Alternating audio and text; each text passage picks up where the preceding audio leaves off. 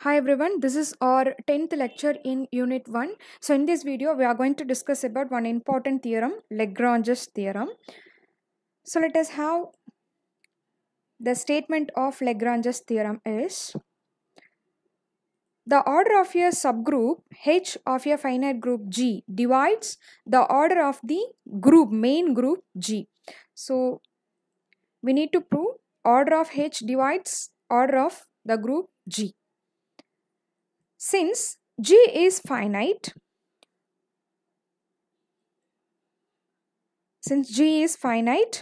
so also H subgroup H is also finite. Let n and m, let us consider n and m be the order of G and H respectively. That is, order of G is equal to n and order of H is equal to m.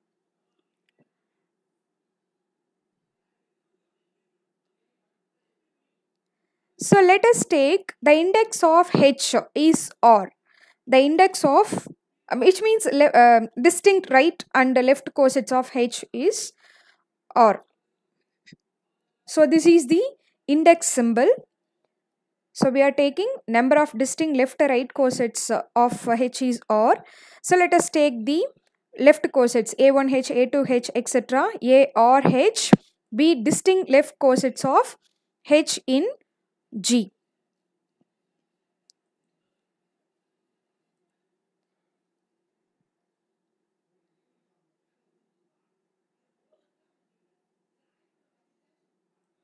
Take A1H is equal to E dot H, that is equal to H. We itself consider one left coset A1H is equal to H.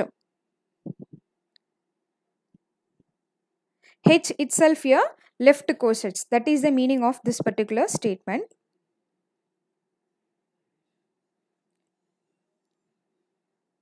So now consider all the left cosets of index R must be A1H, A2H, etc. A or H. So which is the partition of the main group G. So we are going to climb in that. The set of all left cosets of a subgroup partitions the entire group G.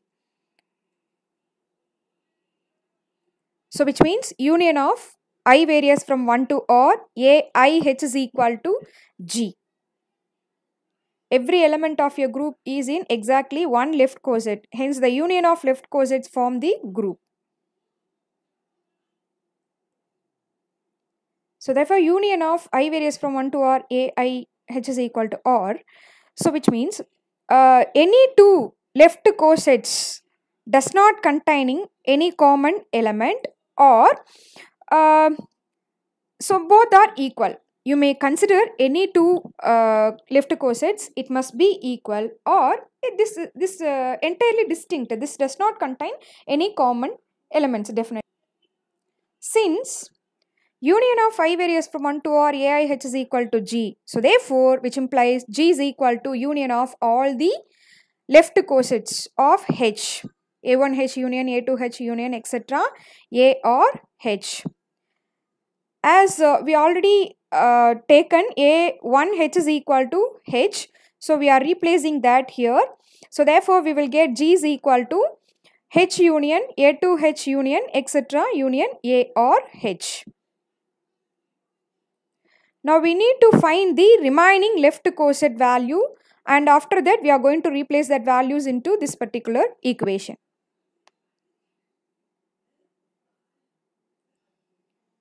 So now to show that every left or right coset of H has the same order as H, we define a mapping between H and the left coset and prove that mapping to be a bijective, which means that function is 1, 1 and on 2.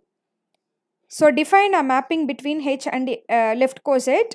F is a mapping between H to A I H, where I varies from 1 to R because R is the index of the left coset. Given F of H is equal to A I H. So take natural map to show that the order of H and A H is equal.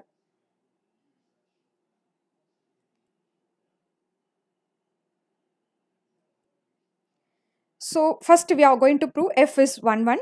So for considering H1 comma H2 belongs to H, first we are taking f of H1 is equal to f of H2. So we are defining f of H is equal to A star H. So therefore AI H1 is equal to AI H2. We are taking f of H is equal to AI H no. So by left cancellation law in group, both sides we are cancelling AI. We get H1 is equal to H2. So which implies finally H1 equal to H2. We proved, we are taken f of H1 is equal to f of H2. We proved H1 is equal to H2. So therefore f is 1 1.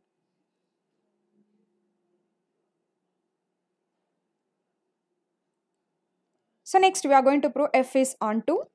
So for that we are taking AIH1 element in left coset. So there exists small h belongs to capital H such that f of h is equal to AIH. Previously we have taken that, showing that the set of range AIH is equal to the codomain of F.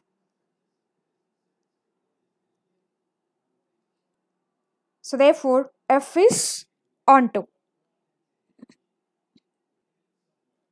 So as we have proved F is 1 1 and F is onto, from that we can say F is bijective. So therefore order of H is equal to order of AIH, which means both are equal, 1 to 1 correspondence between them.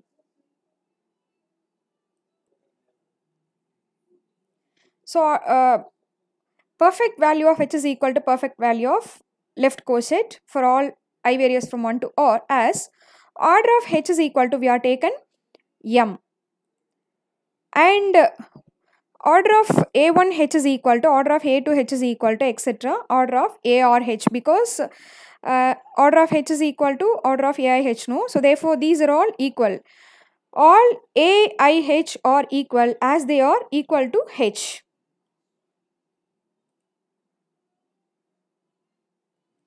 So which implies the above equation all are equal to order of H. So order of H is equal to M. So the above equation equal to M. Since G is equal to already we are taken H union A to H union etc. A or H. So order of G is equal to N. Here order of H is M. Other values also M.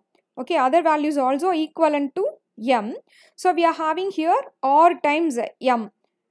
So therefore since R is the index of H in G, so we are having M R times. So N is equal to R times of M. So therefore R is equal to N by M. R is equal to N by M. Index, which implies order of M divides N, that is order of H divides order of G.